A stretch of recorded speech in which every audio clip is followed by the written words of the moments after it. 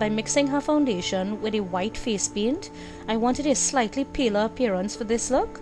I used a stippling brush and stippled the makeup on until it was nicely blended. I also took the makeup down her jawline and onto her neck as the design carried forward down there.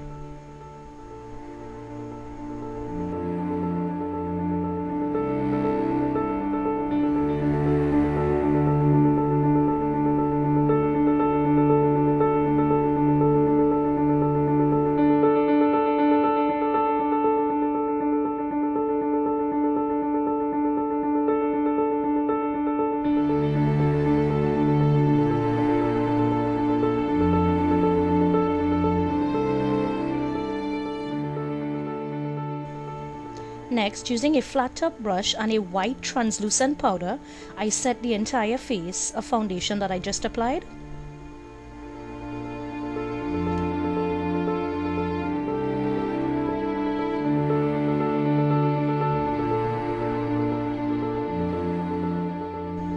This is optional, but I took a cream color in yellow and I applied a triangular shape starting from the top of her forehead all the way down to her nose.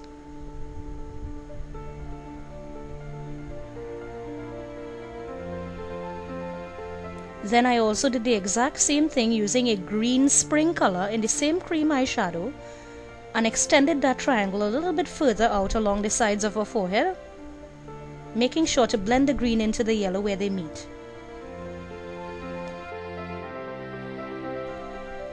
Then I used different colored eyeshadows. I placed a yellow over the yellow cream shadow that I placed to set the cream color that I have there, and then I took a green shadow and placed that next to the yellow, basically the exact same way that I did the cream shadows, being sure to blend in the colors where they met.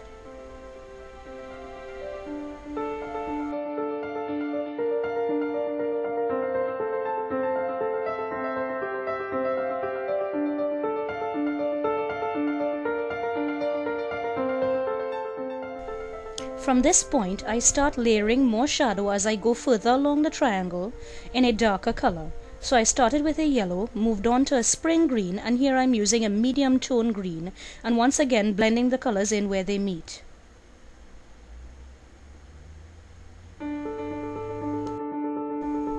When I start getting closer to the outer edges, I switch to a smaller, more finely detailed brush, and I apply the darkest color by lining the edge of that triangle and then pulling it up towards the rest of the color. You always want to do the blending back towards the rest of the color rather than away or in a circular motion. Using the same brush, I use a little bit of black eyeshadow just to give the look a little bit more of a definition and some shading.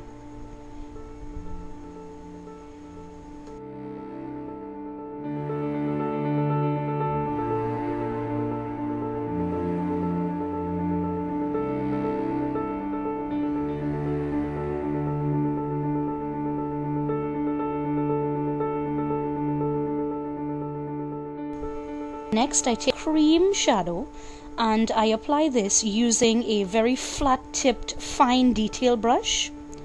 I start by tracing along the inner corner of the nose near the eye and create this shape. I extend that curved line all the way towards the temple and blend into the hairline.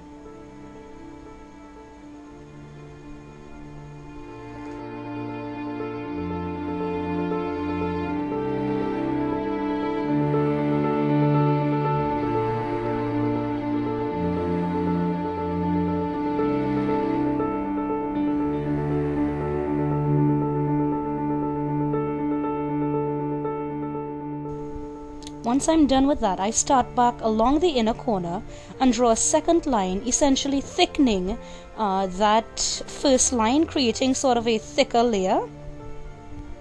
And then I go back in with a black cream shadow and I fill that big line in.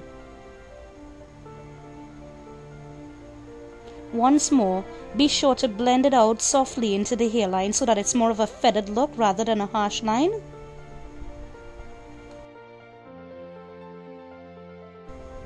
As I'm working along, I make sure to set any of the cream shadow parts using a black matte eyeshadow, and this is to prevent smudging as I continue to work on the rest of the design. Then all you do is, using the black cream liner once more, I create another line underneath the eye like so, again blending into the temples at the hairline.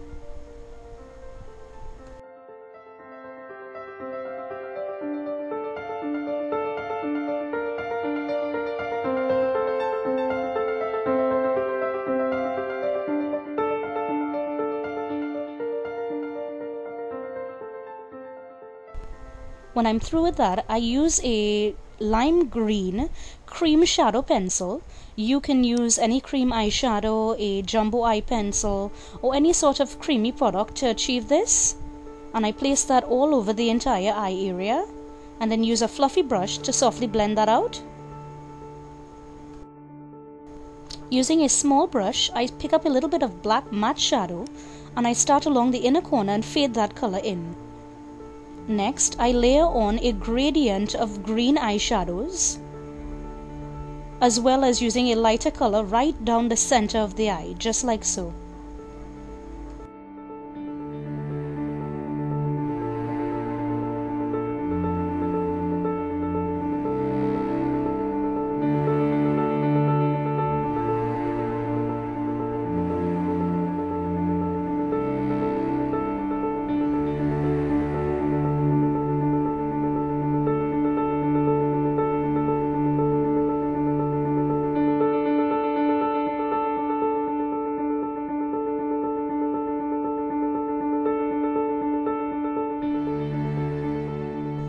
I also take a little bit of black shadow on that small brush and blur out the line that we've had underneath the lash line.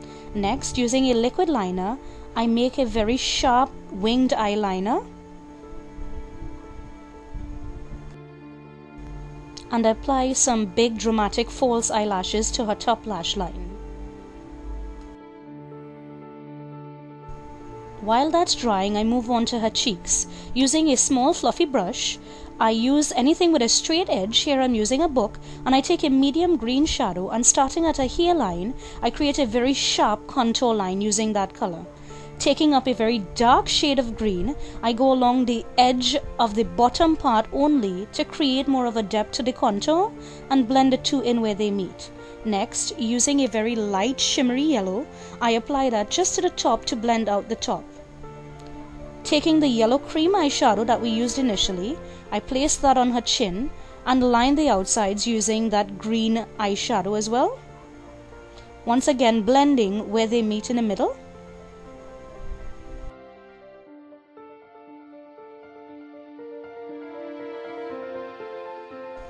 Going back to that small brush and the black eyeshadow, I also line the edges of this and blend it into the remaining shadow. Taking the same small brush, I create that line and extend it all the way down her neck, as this is how far I want the design to go. Doing the exact same steps that I did above.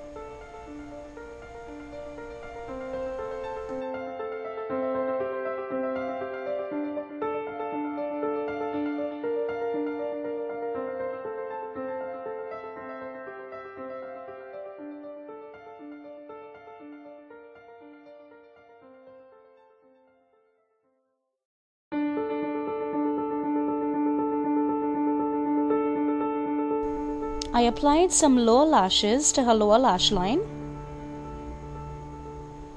then took a piece of netted material and some dark green face paint and started stippling over with a small brush to create the scales of the snake. When you do this, you want to be sure you vary your pressure and your pattern, because it should not look very uniformed. Then, using the same net, I pick up a sparkly gold pigment and go just above where the yellow parts are to give a little bit of highlight.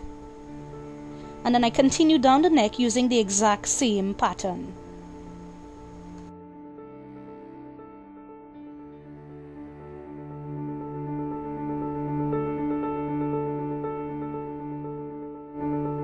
Using a red lip liner, I line her entire lips, filling them in. And then I point her cupid's bow so that it's very sharp and to a point.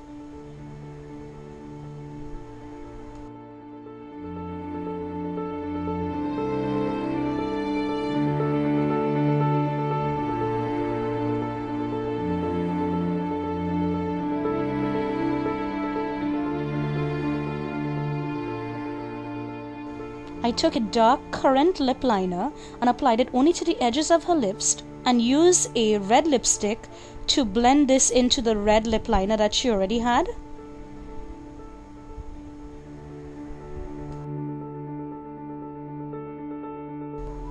With the aid of a lip brush, I made sure that the Cupid's bow was extremely pointy.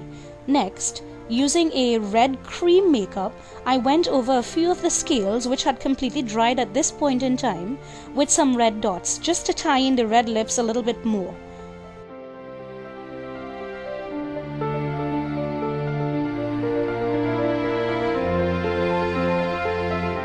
For the final touch, I traced over the inner curves of her eye using the exact same red cream makeup.